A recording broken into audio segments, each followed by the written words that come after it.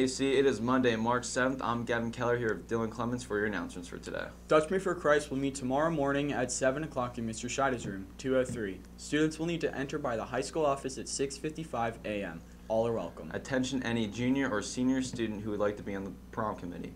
There will be a meeting tomorrow in Miss Thomas's room during advisory. The Health Careers Club will be hosting a blood drive with the Red Cross on Tuesday, March 15th from 8:30 to 1:30 in the gymnasium. Students who are 16 years and older are eligible to donate. We have a national blood shortage crisis, and this is a great opportunity to help your community. A link to sign up has been posted in each high school grade Schoology group, along with the link to parent consent forms.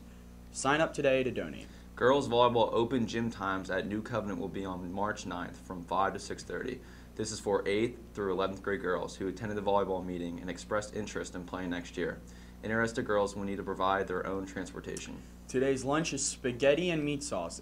AC, there are only 60 days left. One of the most recognized kids' cartoons of all time, the Flintstones, debuted during the 1960s. Wow, my parents weren't even born yet. Yeah, same here. Have a good week, AC.